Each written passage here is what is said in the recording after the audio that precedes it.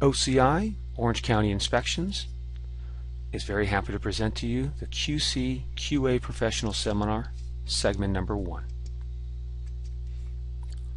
What to expect from this seminar? We are going to cover industry materials and practices that will help you when dealing with buildings that are designed to withstand seismic-induced forces, or also known as earthquakes. No experience needed. You can be brand new to the industry or a 20-year veteran. We welcome you. And know that we will find useful information from this seminar. What to do? The steps are easy to follow. Just watch the video and when prompted, complete the provided study material. Seminar information. We have included information that will not only update you on the latest industry changes, but also teach you by refreshing your memory. And if you are new to the industry of the QC QA professional, it will be a great learning experience not found anywhere else. Renewal credits. Yes, finally, an online seminar that satisfies the CWI 9-year renewal and ICC recertification process. And if you find yourself needing the seminar to help with another type of certification, please just email us and we will help you in any way we can to satisfy those needs. No time limit to finishing. This is the best part that you will find anywhere else. You can start and stop when you want because there is no time limit to finish. Work and family obligations will never be missed again. And as stated earlier, just watch the videos as they arrive every couple of days and complete the provided study material all in the comforts of your own home. At the end of the seminar, you will be shown how to receive your certificate for the renewal process, but more on that later. Segment number 1 topics. Let's take a look at the different topics we will be reviewing in segment 1. Before I start, a simple rule is to have pen and paper handy for taking notes and remembering. You can review these videos as many times as you like. Okay, presence.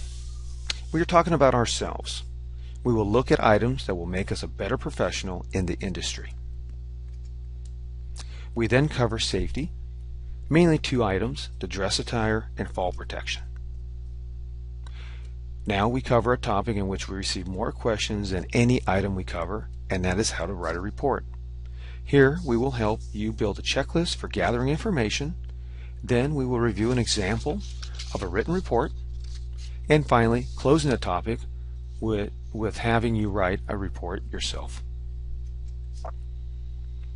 Then we review a few tools that you should have a good understanding of what they are and how to use them properly. The first one is an amp voltage meter.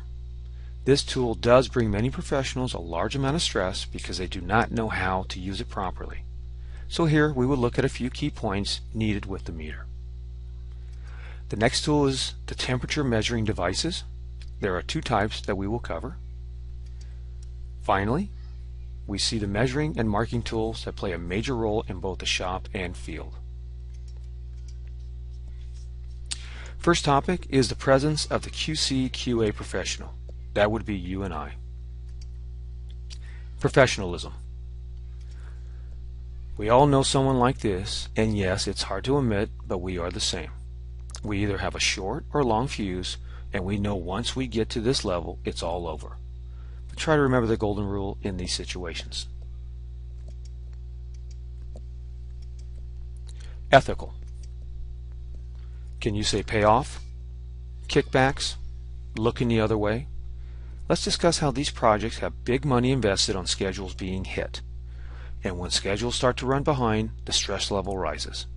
So you might find yourself in a position of approving something off even when things are not done correctly.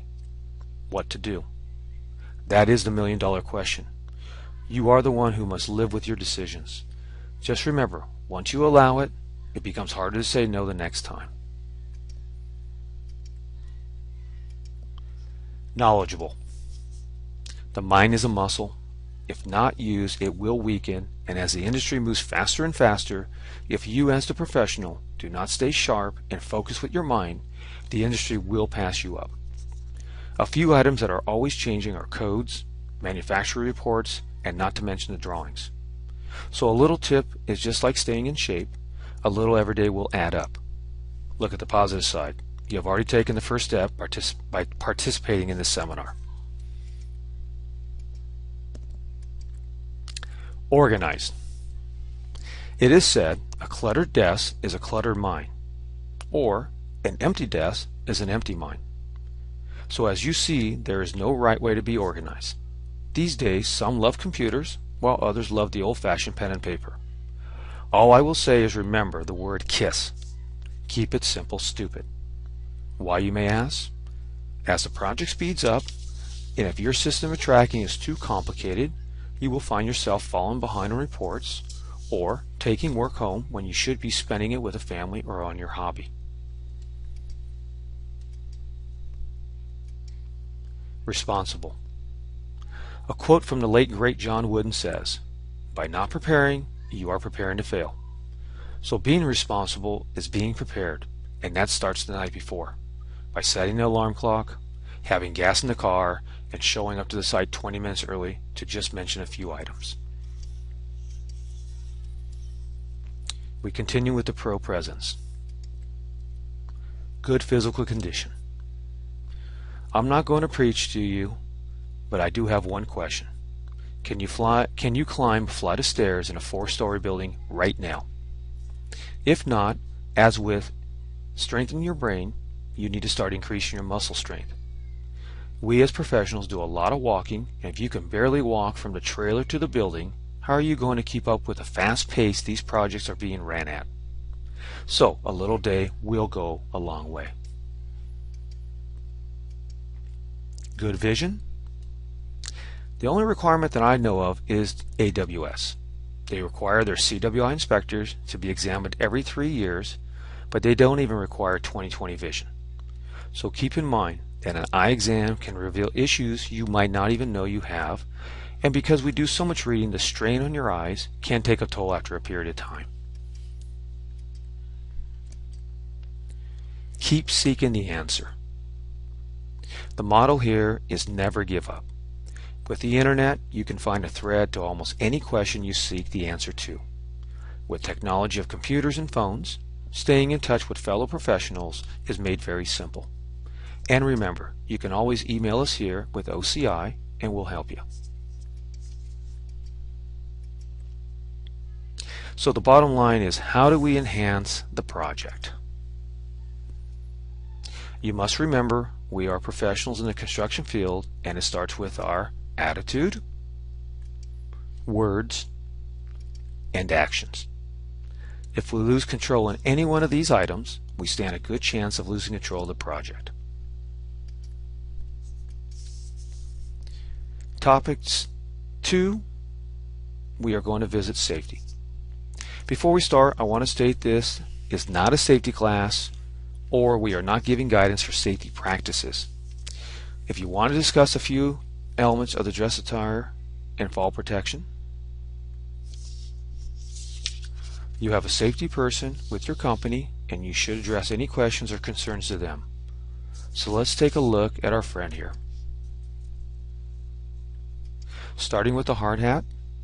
First, the hat should never be made of metal and should be an OSHA approved hat. To check for approval, there is a small symbol in the hat that shows it's OSHA approved. Next is having a proper fit, whether that is by the adjustable knob or by the fitted strap on the back. You want it to fit snug so that it will not bounce and possibly block your view, which could cause an accident. Next are the safety glasses. Again, they must be OSHA approved. As with the hat, the glasses have a symbol showing approval. There are different color tints for the lens: smoke, yellow, clear, etc. These lens tints work matching the work conditions, so please check with your safety officer for the right ones. Now, if you wear reading glasses, there are bigger frame safety glasses that fit over your reading glasses. But once again, check with the safety officer for compliance. Sturdy clothing. Here we look at the shirts and pants. We see that he's wearing a long sleeve shirt with collar, and this will definitely depend on job conditions. If you're around welders, a long sleeve would come into play, or maybe if you're trying to protect your skin from the sun. So check on job conditions, which will dictate whether long or short sleeve shirts should be used. Now the pants here are long and a jean material. The wear of a khaki pants is fine, once again, if the work condition calls for it. Usually shorts are not allowed except when an overall is used. Lastly, you are a professional, so watch for holes or stained clothing. Work boots. These are not shown in the picture, but when it comes to boots, the fit is so important because a bad fitting pair will make the day drag by because of sore feet. Next is the argument of whether steel-toed boots are required, and that is definitely based on job conditions and personal preference, so check with your safety officer. Not shown here also are his gloves. It's good practice to have access to a sturdy pair when you need them. It only takes one time getting a steel sliver or wood splinter and you won't forget them again. Now the use of leather or cotton is a personal and job condition driven, but a good fit glove is demanded. You don't want a loose fitting glove to get caught in a moving machine or part. Plus, as a professional, we do a lot of note taking, and dirty hands make keeping paperwork clean hard. The second part of the safety will be the fall protection. Once again, check with your safety officer for any answers to any and all questions before starting work. Proper fit. Look at the straps around his chest, waist, and legs. You want these to be snug but comfortable for working. We'll see in a bit why you don't want them loose. Proper care. Again, the motto is to respect your device. It just could possibly save your life someday. So check at the start of work, break, or lunchtime, and at the end of the day for any torn or weather straps, buckles, and eyelet holes. Proper use. This is where you do not start any work if you have any questions or doubt about using your fall protection. That is what your safety officer is for. Use them to educate yourself on proper use. Company issued. Bottom line is, if you use a harness not supplied by your company and you are hurt or sadly killed, your family will have a hard time suing the company for a faulty harness if that is found out to be the reason why you went into the hole. Hard to say, but that is the truth. So only use a company issued harness or you could take full responsibility.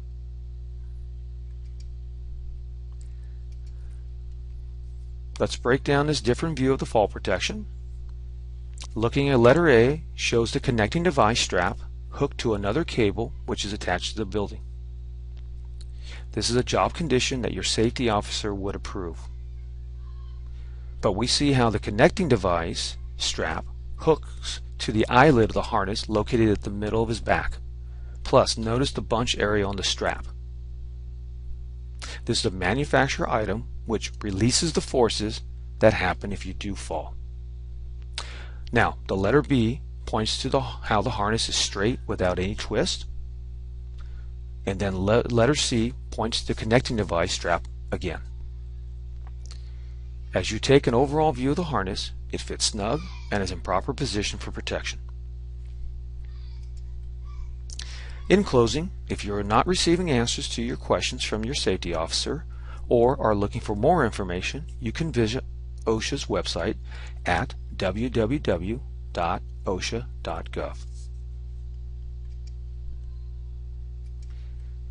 Here we came across a great illustration of why you must never just put the harness on loosely or undo the connection strap for a second. This worker is possibly reaching for a tool or material and that quickly falls out of the building.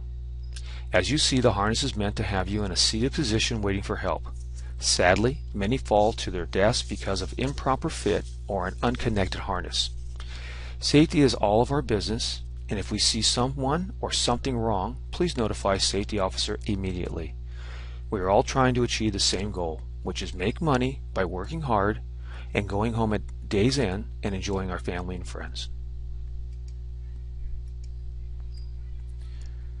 We have reached our first study break, so stop the video and read the B5.1, the QC1, and Z49.1 reports.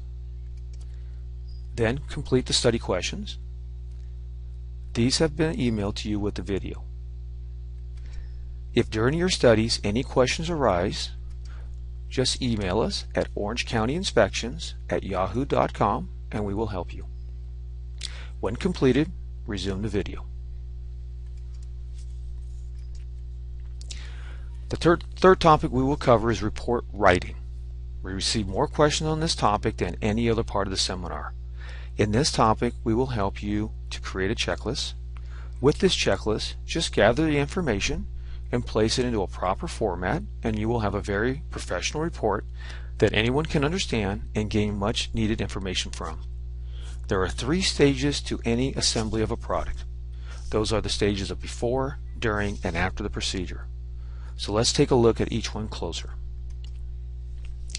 Before the procedure, here we will look at items like the required codes, to pre-meeting issues, and finally to the shipping of the product.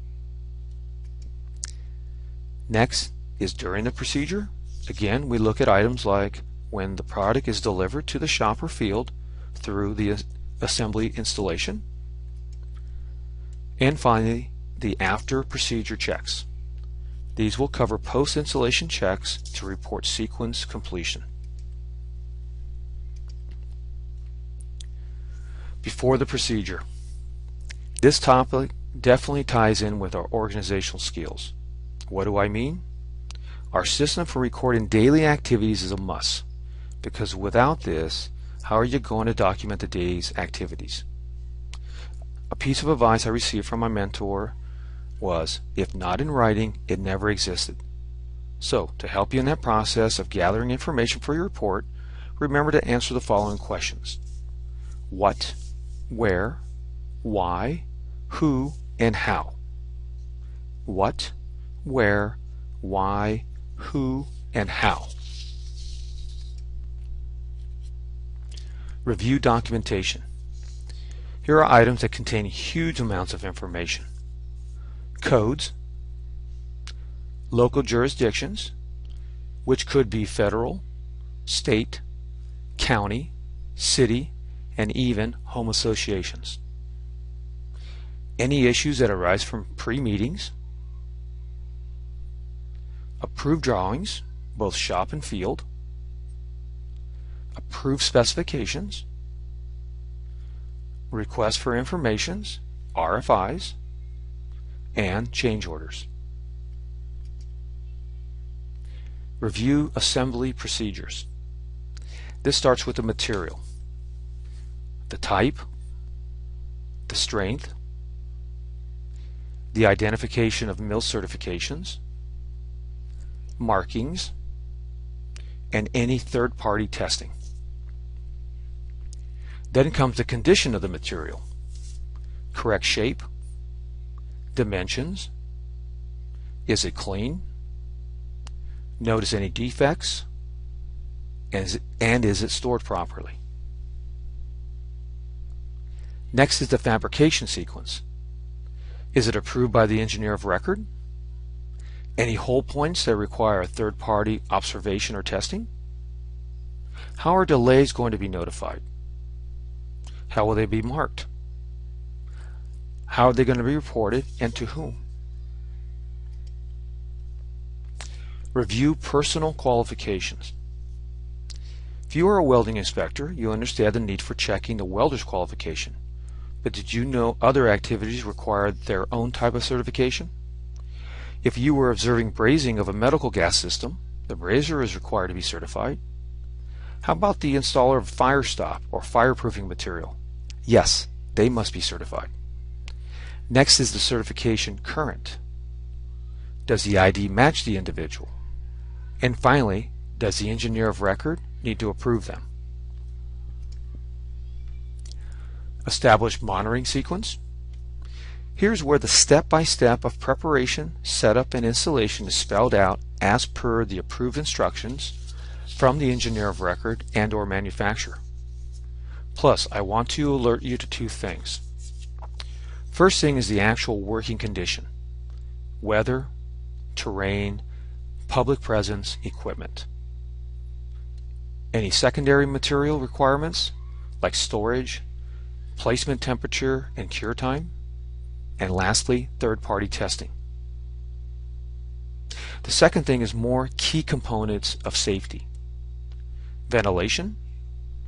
Equipment produces dangerous fumes. Shoring. Think trenches or footings. There is an OSHA requirement for depth. And scaffolding. People remove parts like bracing and planks. With these, we are observing the site safety conditions as another set of eyes and in no way taking a role of safety officers.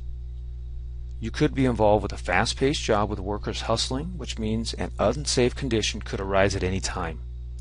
With our presence of observing, we could spot them and alert the safety officer or foreman on site of the unsafe situation that could possibly save a life or prevent injuries.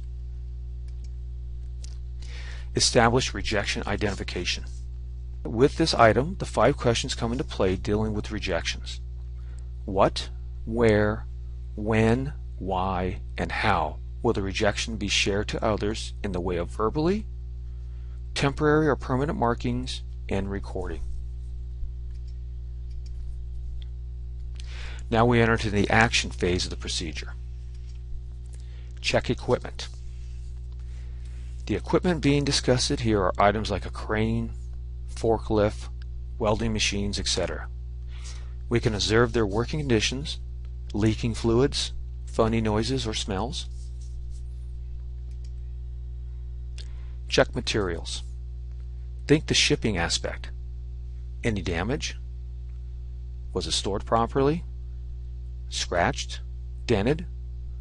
Was it bent while moving to the site? Check working conditions. With this item, think the weather. Are floor heaters needed? Is the wind safe for the crane? Is it raining? Is it wet and slippery? And lastly, the personal attitude. Is it safe and positive? Check assembly preparation. When material is in final position or just prior, does the assembly require some type of preparation or preheating, etc.? Is it going into the right location? Are you checking this all against the approved drawings? Check working variables. Ask yourself, does it seem the work is running smoothly with items such as the erection, installation, equipment, drilling, welding, shoring, securing or tying off of the assembly, and any third-party testing? Check final assembly sequence. Not so much the assembly, but are the whole points being met? Is any cure time required? Has the sequence been performed in the right order? And does it look safe? We enter the last stage of the procedure, which leads us to placing the gathered information into a format that will produce a professional report. Check post-assembly. We are talking about after the assembly has been installed or allowed to cool down. Things such as delayed cracking, whether from welding or maybe a wet material that has dried too quickly. Cracks like you might see in concrete or paint. Has the assembly moved, sagged, warped? And of course the all-important third-party retests. Could be 24 hours later, up to weeks after the assembly is loaded. Check working area. Observe to see if the area is clean and in safe condition, like tools and cords in proper place, barricades up and secure for public access. Another condition is the assembly prepared for the weather, rain, snow, or wind. Setup and monitoring testing. Does third-party testing take place? If so, has it been set up? Some tests include non-destructive testing, pressure tests, static tests, adhesive, cohesive tests, etc. Prepare report. Not so much your report, but is there some other type of report, like a local jurisdiction, engineer of record? How would you report defects, repairs, third-party test results? And the biggest question, to whom do these reports get sent to? Here we will go over the key sections of an example report. The header. You see on the left is the company's information, and the important item here is the daily report on the top right. We do have different type of reports, final reports, so make sure you are filling out the right one. The next section for review is the project information box. We see the faculty, facility, and project.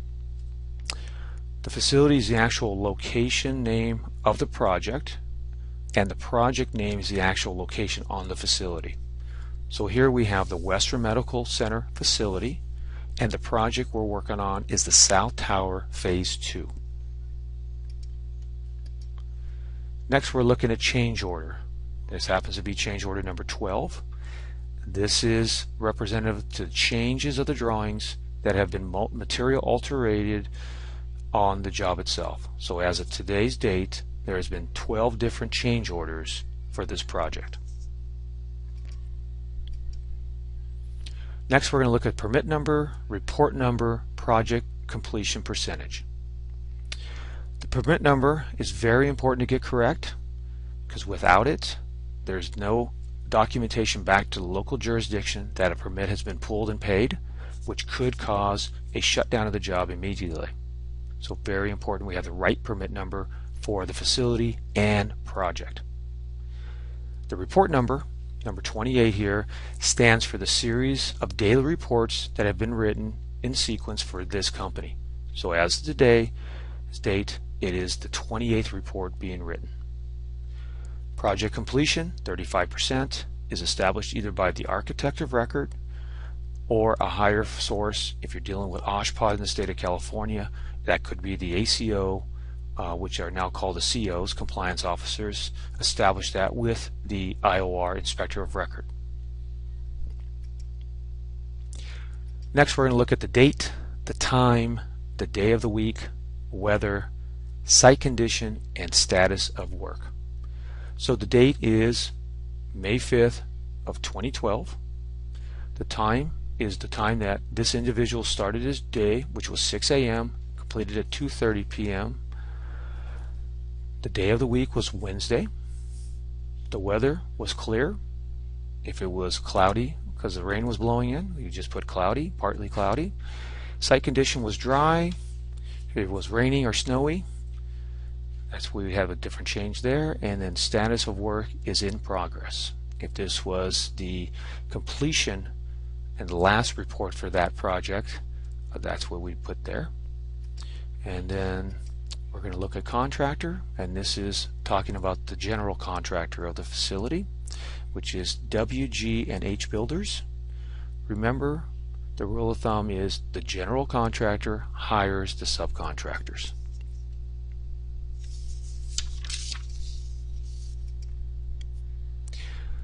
Now we will break down the body of this report.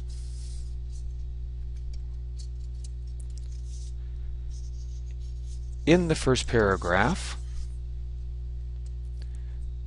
we notice how the condition of what the assembly will attach to is stated, and then what is being assembled and its location. So we have performed visual observation of the surface preparation for the reinforced concrete columns. That was the condition. That will support vertically the stainless steel glazing frame. Okay. What and where? It is the stainless steel glazing frame at grid points B12 of the second level. So you see how they states a condition of what is being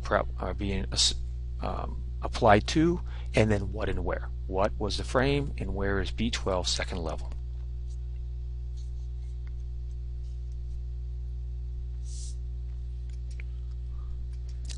The second paragraph reveals that a third-party inspection was involved, what type of material was used, test results were reviewed, plus who and when they were approved by, and also states that a copy of the test results were attached to this report. So we observed Carr Inspection, the third-party inspection firm, testing the annular spacing and placement of fire stop material, UL, 1069 into opening located at the horizontal wood floor penetration at grid points B12 of the third floor. So, stated third-party involvement, that was car inspection. Stated material approval number, the fire stop material has a UL listed number of a 1069, and then it also states what and where. So, placement of fire stop material at the horizontal wood floor penetrations, grid point B12 of the third floor. In the third paragraph, we see stated review of a test result, stated the ASTM number, stated report was approved, and also they attached a report. So, reviewed approved testing results of caulking pool test as per ASTM C1324 glazing caulk adhesive test, approved stamped by Gonzalez Engineering dated 4/29/12, see attached copy. Stated review of test result, okay, reviewed the test result of the caulking pool test, stated the ASTM number C1324, stated report was approved, approved stamped by Gonzalez Engineering dated 4/29/12, and then also attached the report.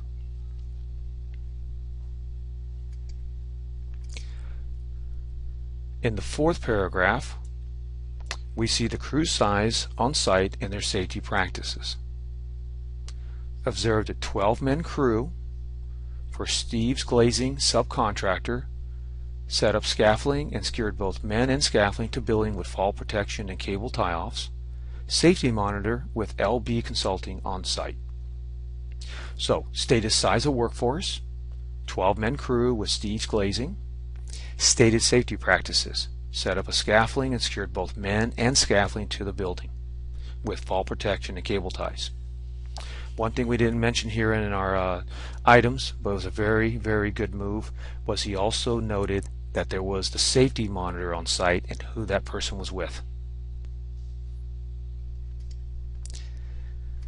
The last few paragraphs state a lot of information. First, the start and finish time of the installation for the day, then what and how was assembled, and we are alerted to a special note of post-torquing after a 24-hour delay by a third-party firm, and lastly, the first sequence was completed to the first hold point. So, we have work of glazing installation began at 9 a.m., and if we go back to the start time of this individual, he has 6 a.m. up above. So, stating when the assembly of the material started.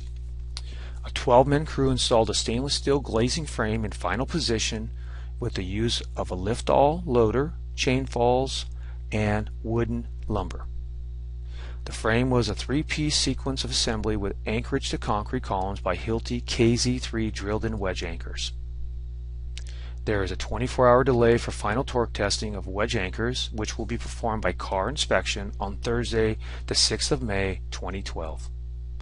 The first sequence of work was completed to the first hold point as of 2:30 p.m., which ends the day's activity. So, stated start and finish time, we had a start time of 9 a.m. and it completed at 2:30 p.m. Stated what and how was assembled. What was assembled was a 3-piece assembly of stainless steel glazing frame, and then there was a special note of the 24-hour delay for final torquing, and then there was a hold point. The sequence of work stopped because it had reached the first hold point.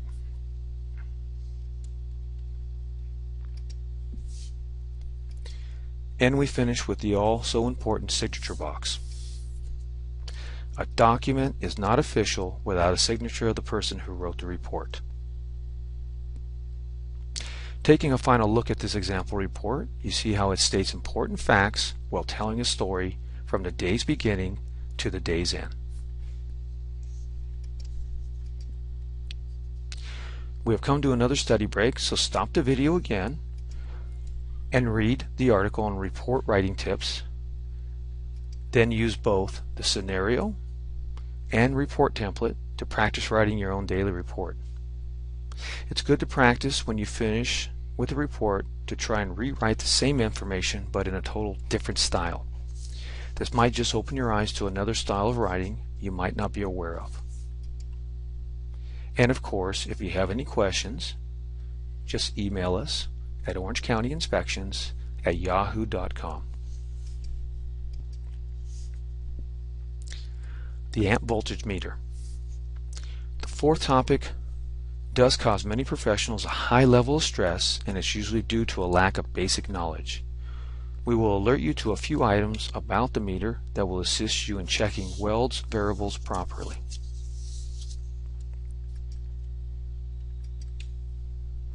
AC-DC current.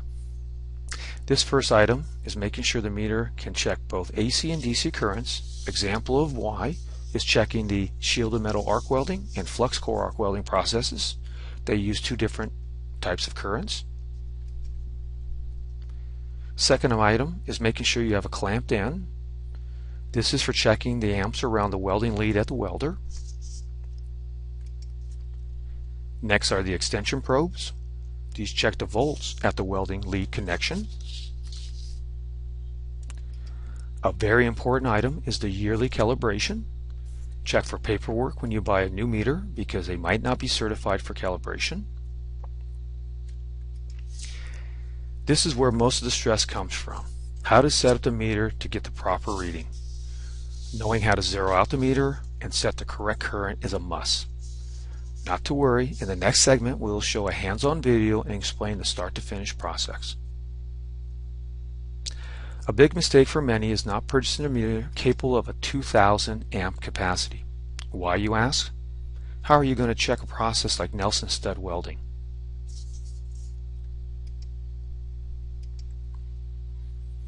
We now will see the two types of temperature measuring devices that are used. First is the crayon type. As the material reaches its correct heat, the stick, when wiped across, will melt. If it doesn't, that reveals the heat has not been reached. These are usually used by the welder themselves and do come in different ranges of temperature readings, 50, 100, 150, etc. Next is the infrared gun. Just point and shoot. The heat degree is shown. This is a must for the QC/QA professional that is around any type of heating materials. But beware that these also must be calibrated annually. We conclude this segment with the tools used for measuring and marking materials dealing with welding.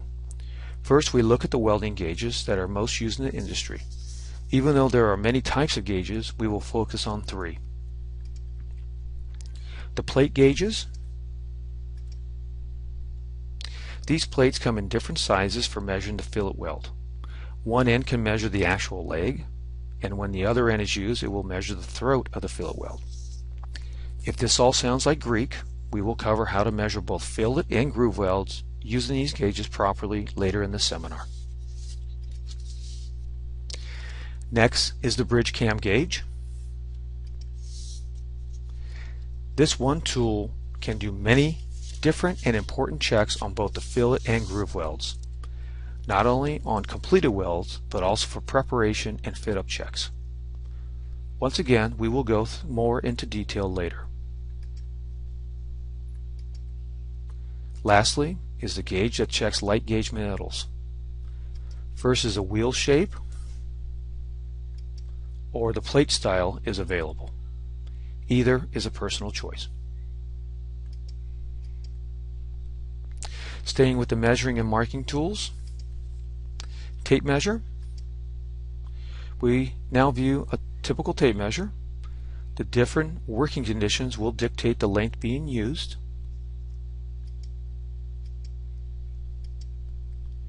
Machinist steel ruler.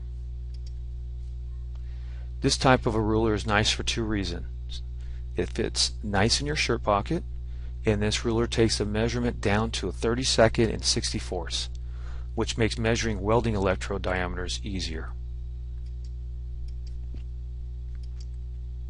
Soapstone and paint crayons. The soapstone is a sturdy writing instrument for communication between personnel. The soapstone can be wiped clean with a cloth, but also stay during the weather changes that face all projects. Next is the paint crayon. As its name states, it looks and acts like a crayon, but the inner fill is a paint-like substance that will last for years.